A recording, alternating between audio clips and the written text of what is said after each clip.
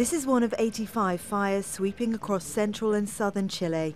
There aren't enough firefighters to deal with a crisis on this scale, so in the town of Penco, people are battling the flames themselves without protective clothing, using buckets, garden hoses and branches to stop the fires spreading. But the flames are too strong and all they can do is watch as home after home burns.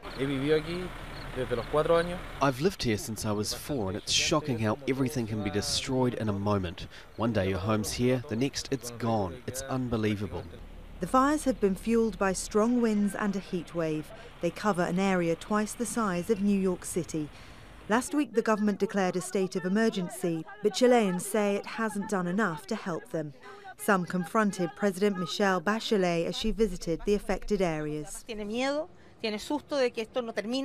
I understand there is pain and anger. The only thing I can say is that the people who are working to combat the flames have done so with tremendous heroism. In the town of Santa Olga, 1,500 homes burnt down on Wednesday night. The fire service say they were forced to abandon them to save their own lives.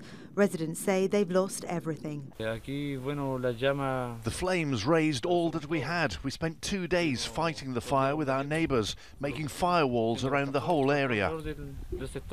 President Bachelet says some of the fires may have been started intentionally. Volunteer firefighters say they don't understand why people would do that. We have always had forest fires, but they last a few hours. These fires have lasted more than 10 days and are spreading from village to village. More than 4,000 emergency workers are battling the fires with the help of water-dumping aircraft. But for now, they're still spreading south. Victoria Gatenby, Al Jazeera.